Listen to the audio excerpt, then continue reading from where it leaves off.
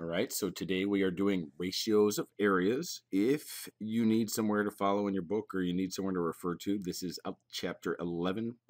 All right, so let's get into some objectives. First, you will be able to find the ratios of areas by calculating and comparing the areas, and you will find the ratios of areas by applying properties of similar figures, which we've done before. So later in the video, I'll tell you where to refer to if you're having any kind of problems with that. Let's start with computing the areas. All right, so you can determine the ratio of areas of two figures by calculating the quotient, or just setting it up as a fraction is what that means. Just remember, quotient means division. So anytime you hear that, it's going to mean you're setting it up as a fraction. So let's say we had to find the area or the ratio of the area of this figure here, and we wanted triangle ABD, which is, where is it, ABD, to that of CBD. Okay, so AB is 6 and BC is 3. All right, so first thing you're going to do is set it up. Now, there is a correspondence here. So it says you're finding the ratio of the area of this one. So that's going to go first to this one. So that's going to go on the bottom, will be the denominator of the fraction, so to speak. All right, so to find the area of triangles, we know that it's half the base times the height. So half the base of triangle ABD times half the times the height over half the base of triangle CBD times the height. Now, with triangles, when they happen to be in the same figure here like this, you'll notice that they share the same height. So that means that if the height's the same, these two are going to cancel out. Also notice they both have 1/2. Those cancel out as well, leaving you with the base of ABD and the base of CBD. Everything else is gone. Okay, so the base of ABD is 6, the base of CBD is 3. We can reduce that to 2 over 1. However, I know that some of you may say, well, can I just put 2? No, I want you to leave as a fraction, please. Okay. Not that it's necessarily wrong, but for a ratio, you want to leave it as a fraction, even if it means you're putting it over 1. All right, now let's compare the ratios of similar figures. Okay, so now if two triangles are similar, the ratio of any pair of their corresponding altitudes, medians, angle, bisectors is the same as the ratio of their corresponding sides. It's identical because they're all corresponding parts. All right, so if you need a refresher on any of this, go back to the videos from chapter 8 and just kind of breeze through them until you get what you need out of it.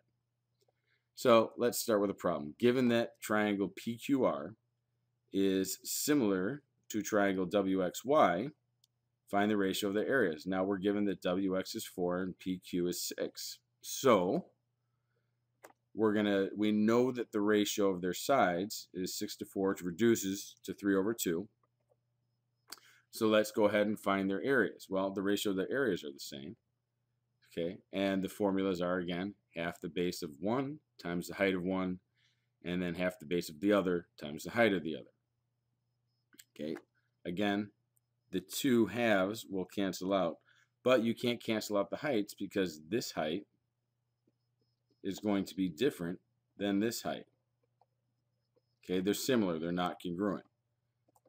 Okay, so, but they do follow this particular ratio. Remember, all the parts follow that ratio as long as they're corresponding. So the base of one and the base of the other have the ratio of 3 to 2.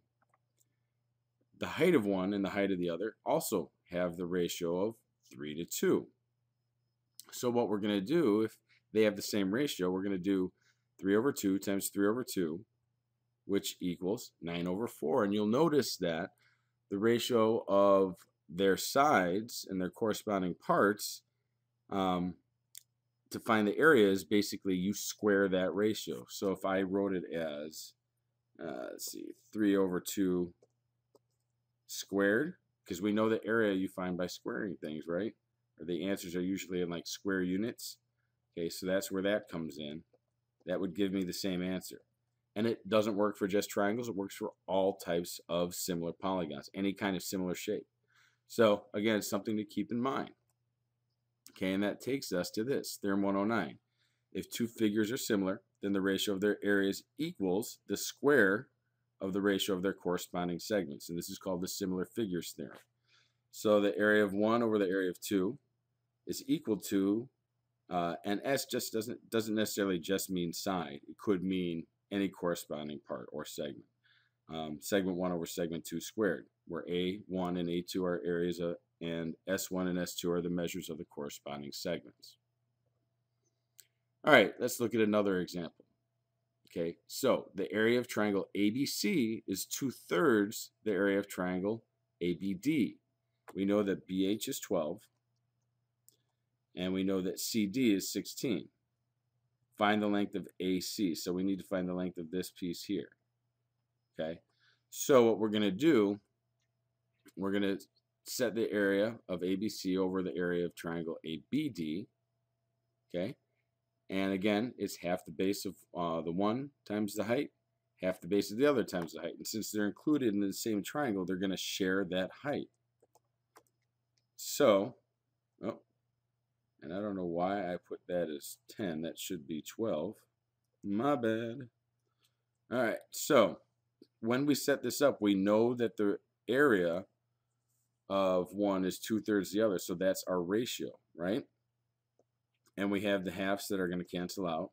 We have the 12s that are going to cancel out, which is going to leave us with 2/3 equals x over x plus 16, because this piece here is x, which is what we're trying to find, and the ratio of ABD, so that's x plus this 16.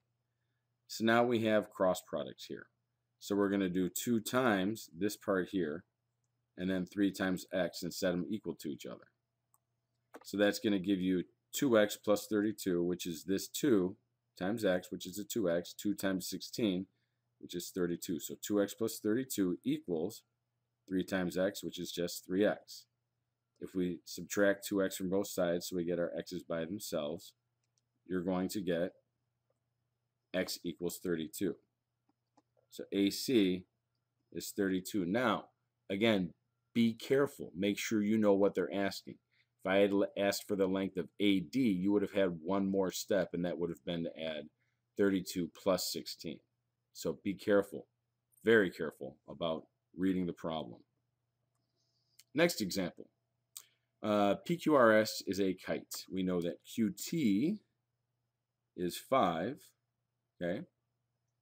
And we know that TS is 12.